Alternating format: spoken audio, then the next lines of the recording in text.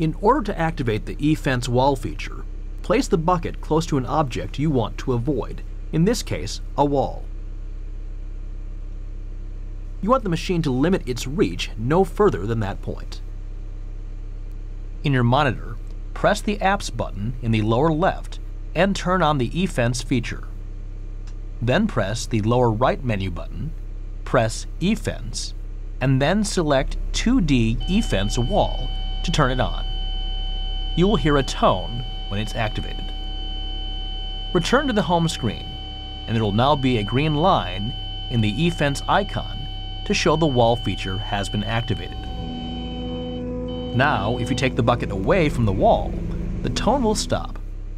But if you move your bucket back to the wall, the tone will return. It will not allow the machine to penetrate the wall. It will not allow stick out, boom down, or roll the bucket any further than this point. You can roll in the bucket, but you cannot roll it out.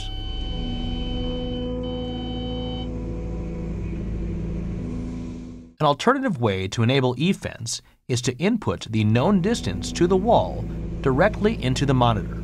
Return to the eFence feature, but then press the arrow to the right. It will display an option for the wall forward position. Press that, and you can input a numerical value for your known wall distance away from the machine. In this case, 8,600 millimeters. Hit Apply and return home. Move the bucket close to the wall again, and the machine will not allow you to reach past that distance.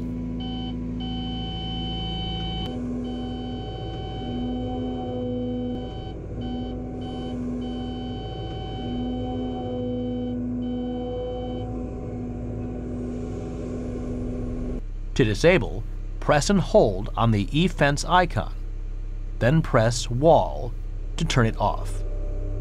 The green line on the home screen will then turn off.